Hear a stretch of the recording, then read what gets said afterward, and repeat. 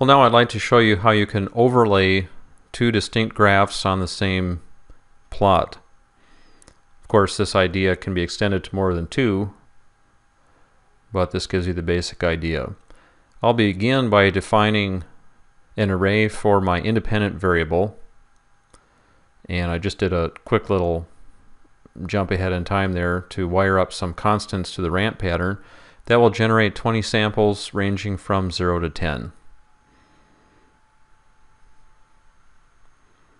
You can also see some other options that you might explore for ramp pattern. The independent variable, or the x variable, if you like, runs from 0 to 10, and I want to plot the square root of x as one of my functions on the graph. So I'm using the cluster bundle to connect my x variable and the y variable together into the same cluster. Again, my y variable is simply the square root of x. Once these are bundled together, those can be connected directly to the xy graph.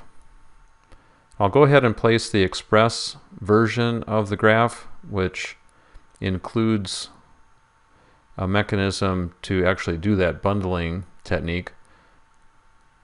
The piece here that I only really require is the graph indicator itself. Alright, we see that the x-axis does in fact run from 0 to 10, and we recognize the familiar shape of the square root. Now the index number allows you to scroll through the various plots once they exist. I'm also pointing out that you can change the plot style pretty conveniently.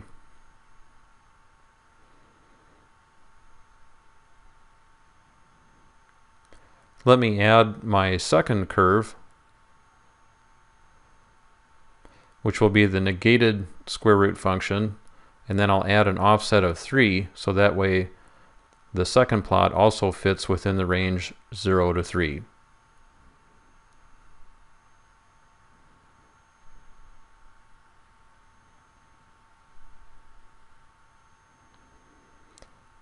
So I repeat the same process. Here I'm doing a control click and drag on that to make a quick copy of that cluster bundle.